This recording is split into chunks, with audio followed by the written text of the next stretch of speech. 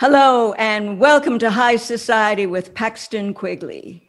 Folks, it might interest you that there are now currently 907 cannabis, psychedelic, and drug policy bills, either in some state legislatures and the US. Can you imagine that? 907. I don't know how these legislators are going to get through it. It might take them 9 years the way it's going. Anyway, I thought that was kind of interesting for people to know that our representatives out there are trying their darndest to get legislation and everything else passed so that we all can enjoy CBD, THC, or whatever you like. Also at the same time, and I think this is important, Democratic Senators Chuck Schumer, Cory Booker, and Ron Wyden, they're putting together a federal marijuana legalization bill. Yes, another one. The goal of the bill is to guarantee social equity in the burgeoning cannabis industry. That's how they describe it. And at the moment, and this is important, and we've talked about it before, only 5% of cannabis companies are owned by people of color. And unfortunately, the same is true a lot with women. So we're down on the scale. With that being said, on March 11th, 2021, a new government cannabis coalition was launched with the goal of, and I'm going to read this, influencing and advancing a federal policy and creating a framework for legal cannabis regulations. And that sounds like a tall order, and it's called the Coalition for Cannabis Policy, Education, and Regulation. And it has not only enlisted cannabis policy experts, academics, mental health experts, researchers. It's the usual suspects, but they're all together wanting to make a difference and possibly this time work out some good policy for cannabis. Now, interestingly enough, there's a little twist here. It also includes tobacco and alcoholic companies, as well as several convenience store partners. And I don't know if you know what a convenience store partner is, or a convenience store. Those are those little stores that are often on the corner of the street where they sell cigars and you can buy chewing gum and other goodies out there.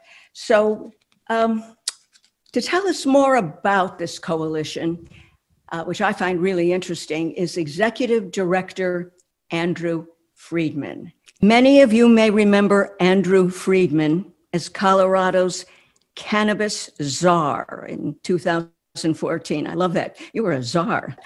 Well, anyway, he's a Harvard-trained lawyer, and Mr. Freedman was appointed by then Governor John Hickenlooper, and he was asked to implement the world's first legal adult use cannabis market in Colorado.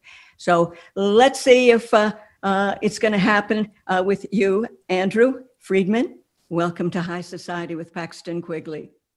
It is absolutely my pleasure to be here. I've never gotten a more ornate introduction in my entire life, so it is really ornate. Way ornate. Yeah, that's right. Well, I'm also impressed that you were at Brookings. My former husband was at Brookings for almost as long as you've been there, or you were there. He's now at Stanford University. That was my Center of Excellence member, John Hudak, who was at Brookings. I can't claim that distinction. Uh-huh. Well, it's a great place to be. I know that for sure. Now, for starters, please tell us a bit more about the coalition. It's got a long name, and I assume that it encompasses a lot. Please tell us. Yeah, so the coalition was founded on the idea that for the last several decades, we've had a real conversation at the federal level of should cannabis be legalized. There was proponents and opponents of legalization. The proponents honestly have done an amazing job at advancing the conversation as far as they have. And over the last 5 or 6 years, really looking at how close we're getting to legalization, how serious the conversation is, and in fact, the fact that legalization is a basic reality for about a third of Americans at this point. And really thinking through how should legalization look rather than simply if legalization is a good idea. Understanding that legalization can look 1,000 different ways. And we thought that it would be, there was a space out there to invite people who are for legalization, against legalization, neutral on legalization, but understand that this reality is coming and want to talk about the best ways to do it that still protect public health, still protect public safety, provides the consumer with a safe and responsible product, still provides patients with the medicine that they need, and still provides continues to, or at least I would say, even expands the social equity models that work, becomes an avenue to talk about criminal justice, but also works on driving while high. And there's these thousands of issues that are coming up every time we talk about legalization, and we wanted to create a space to have that conversation. Let's talk about best practices for all major issues about legalization, and that way, when it does come up through Congress for an eventual bill, we're able to say we've covered the biggest issues. Here are the best practices for all of these major issues. Here is something we've talked to small businesses about to have craft space in the market. Here is a conversation we've had with highway safety about the best way to make sure that we can monitor and ensure the streets are safe, and essentially answer definitively the big questions that need to be answered heading into legalization. Now, do you think that your bill will be a lot different, or I shouldn't say your policy, will be a lot different in what Schumer is going to be proposing? Have you talked with him? So we have not. We just launched on Thursday. So we are just coming into the space, and we have not had a chance to review Senator Schumer, Senator Wyden, and Senator Booker's bill. And it might not be. And in fact, maybe a lot of the best practices aren't about the bill. They'll be about the regulations or the public education campaigns, or, there's any number of avenues that can solve some of these problems. It might be that we look at the opening bill and it's already contemplated a lot of what we talk about. That's very interesting. I found it surprising as to some of the people who you have on, not because of their any negativity, but I noticed that Shanita Penny, who's formerly with the Minority Cannabis Business Association, is on there, as well as John Hudak of the Brookings Institution, who I know is big in marijuana legal policy. How did you get all these different well-known people together? How did that come about? Well, I think they also saw a space for talking about how legalization should proceed. I know that Shanita, I've known Shanita for a long time. I have tremendous respect for the work that she does. And we really talked for a long time about what it meant to be a bridge builder in the space, that there is a certain level of skepticism and distrust amongst members coming into this space. And that we needed the sort of people who could get all the diverse voices into a room to discuss constructively what this all could look like going forward. I think Shanita welcomed the opportunity of, there's some big players, obviously in this coalition, that if she can bring the right voices in to help create a structure with these big players, that all of these people kind of rowing the same way could be very powerful and get a lot of things done. And so I think she enters with a lot of hope, but also that, a realistic eye, that she has to make sure her voice is heard and that she brings in a lot of the right voices as well. And I think the promise for me is that that is exactly what would happen. Same with John Hudak. I mean, John Hudak has a sterling reputation for someone who puts data, research, science first when he comes into an issue, and that is a foot we were really looking to lead with as well when we have a national conversation about legalization. and finally, from my point of view, I wanted people whose voices did kind of stop the show, and who I knew that if we didn't listen to them, they would walk. And that's the sort of responsibility we want to have coming in. Otherwise, what's a center of excellence for, if not to really highlight those kind of top end voices in the conversation. So how much influence do you expect the organization will have in achieving, the coalition's goals? Since, I don't know what they are exactly yet, but do you see how will you influence the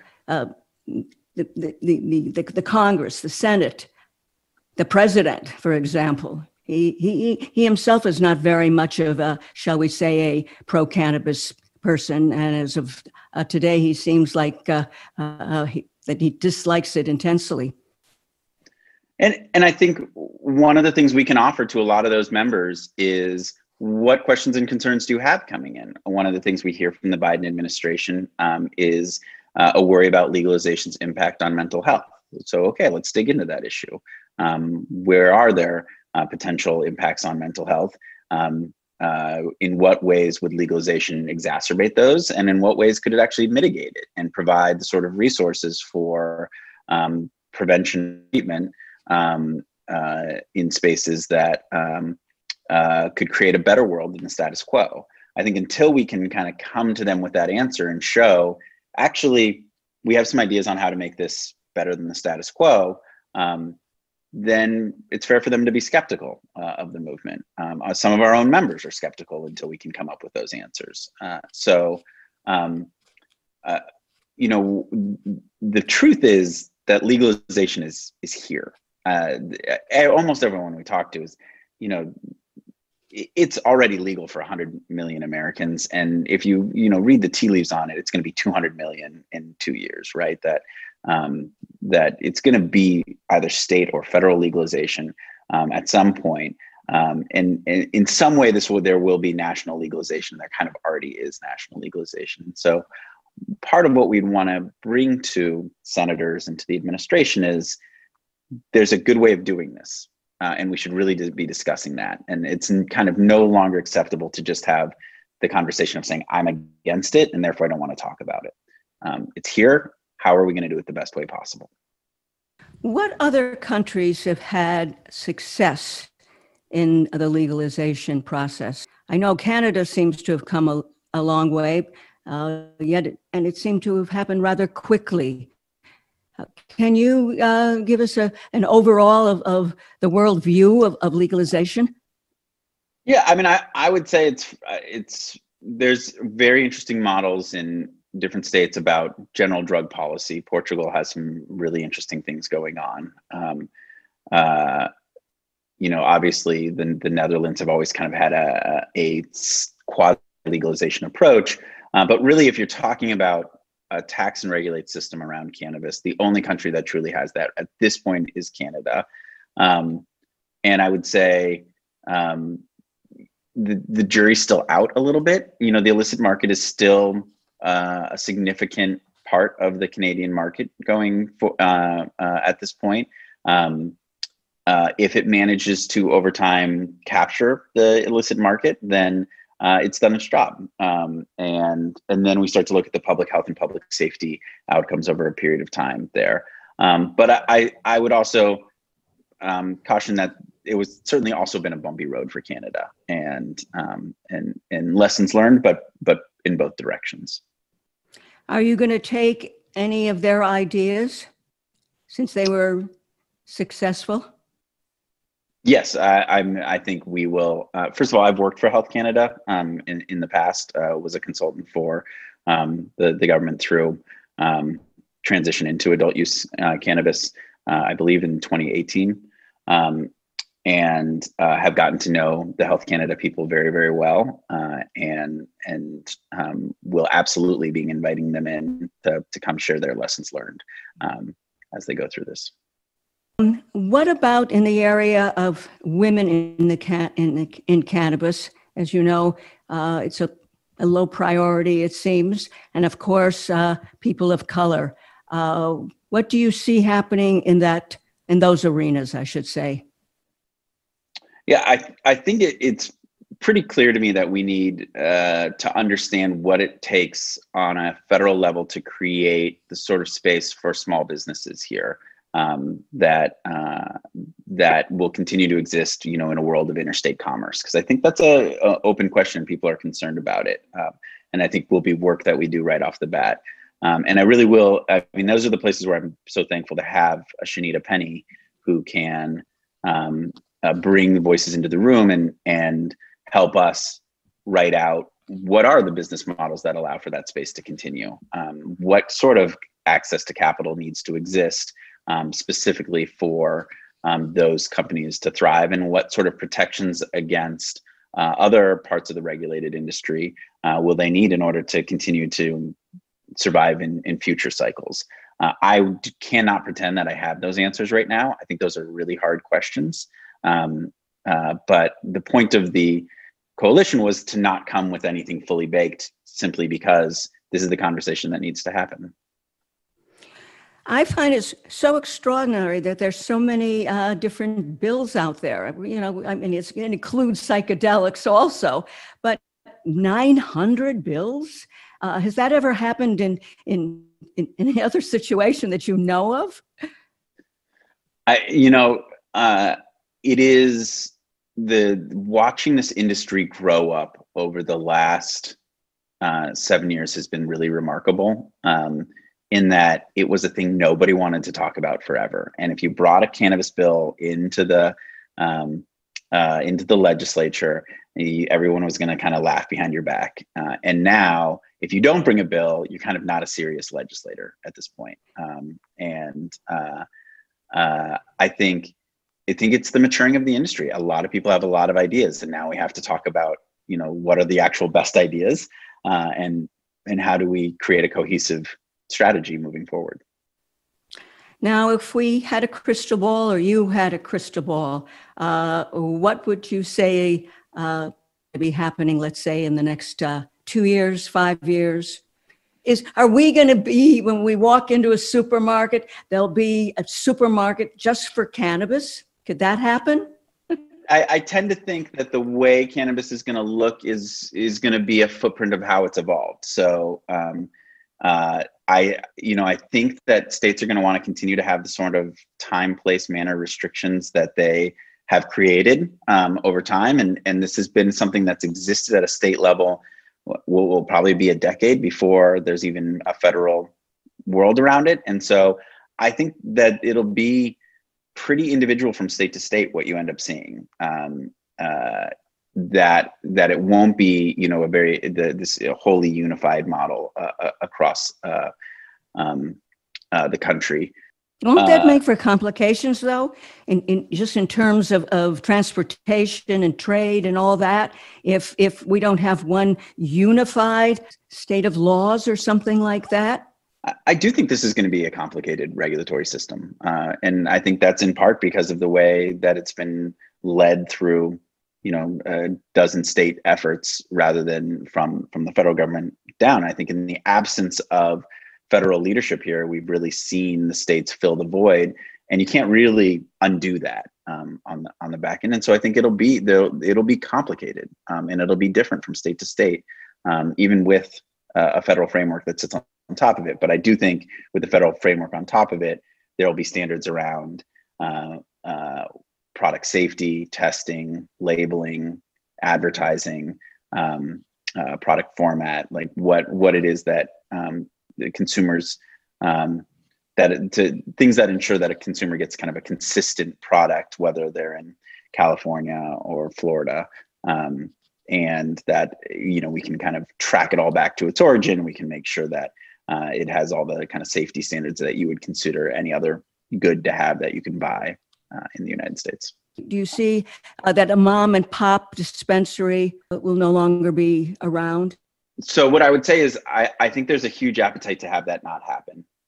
And that, specifically when you look at legalization over, what it would take to pass it through, 50 to 60 senators in the United States Senate, that if it would be destructive to their own economies that they have back home, that probably won't, they probably won't vote for it. That said, I think some consolidation is always going to happen in the market. Colorado's gone through its own consolidation over time, right? That there are stages to how the industry matures. I think there has to be a clear place for mom and pops to not only survive but thrive in a legalized market, or I don't think people will vote for legalization.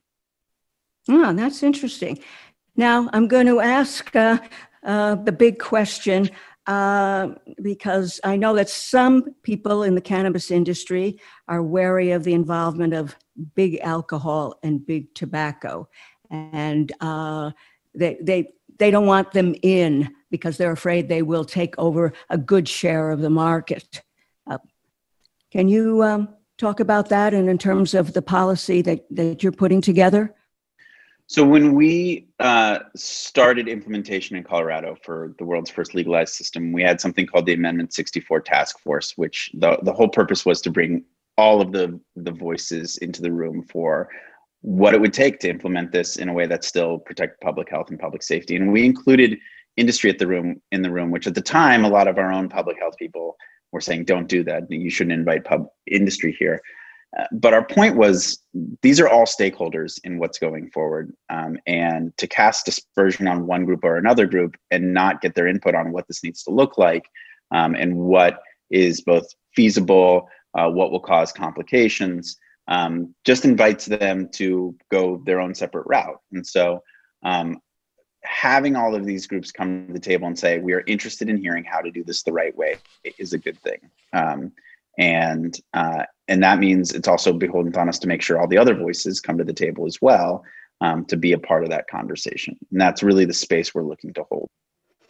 Well, I would like to keep talking to you. Unfortunately, we're running out of time, but I hope to have you back on, let's say 6 months from now. And so you can give us a report that all is going well and all that you have recommended is now being finalized in Congress, and things are going forth.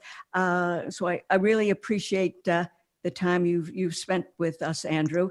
And again, he's executive director of the newly formed Coalition for Cannabis Policy, Education, and Regulation. And can you give people your website, please? It is CPEAR.org.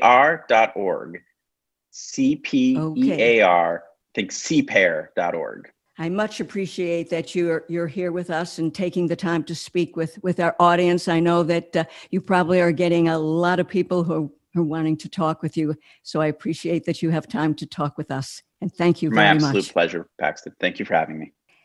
This interview with Andrew Freedman and all of our shows can be heard on Apple, Audible, Spotify, Spreaker, obviously Cannabis Radio, and also other podcasts out there, as well as on our website. And I'd also like to thank our listeners who've purchased my latest suspense novel. It's called Just Try Me, and it's available on Amazon.com, both in Kindle and hardcover, or I should say softcover, not hardcover. So listeners, please stay safe,